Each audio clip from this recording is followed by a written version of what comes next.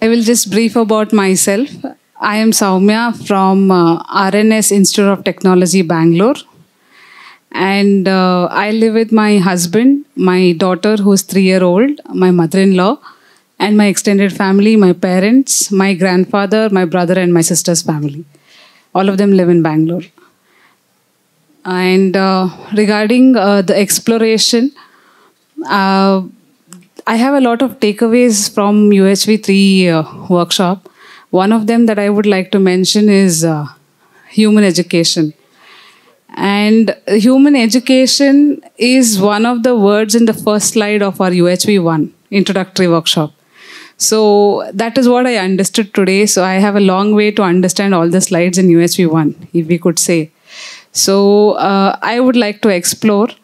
And to understand this, I felt the most important step is the step 1 of exercise 1.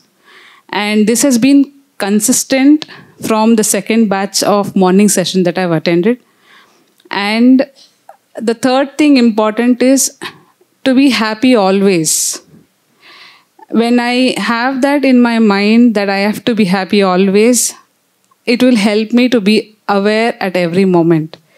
So from UHV-III, I could see that more moments of awareness has been there now, which is helping me in understanding.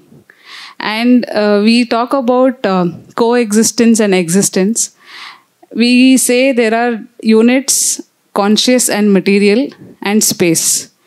The biggest example is our self, our body, and space in and around. So if we can understand this, I think we will be able to understand coexistence, and I will work on this. So that is my takeaway from the workshop. Regarding comparing and tasting, this is a change that I would say with relationship with my 3-year-old daughter.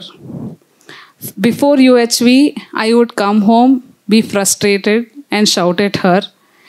After UHV-I, I would tell her, why are you shouting, why are you screaming? That's when it caught attention that what I am doing to her, she is doing it to me. That is the relationship.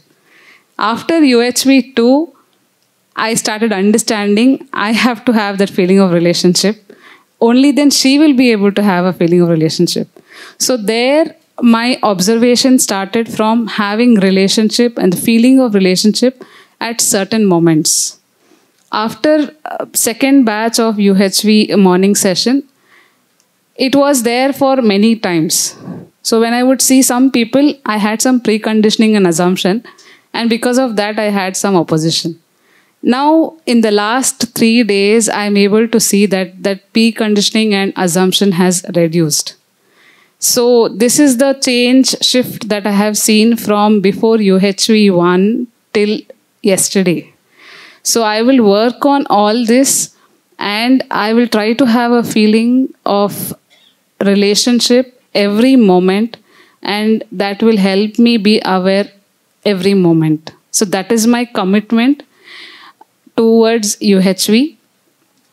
Regarding future plans, like I said, team development, it's a very important thing that I observed is volunteering.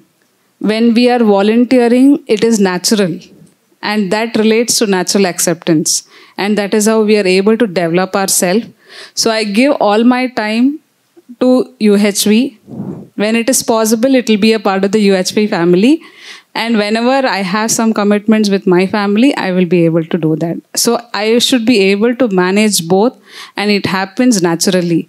So this is something that has been there with me from a long time. I took almost 4 months to understand natural acceptance. So even now, I am trying to understand natural acceptance. So that is my commitment with respect to participation. And whatever possible I will be able to do from my part, I will try to do it. So these are my commitments and my sharing, and a gratitude to everything around me at every moment. Thank you. Namaste.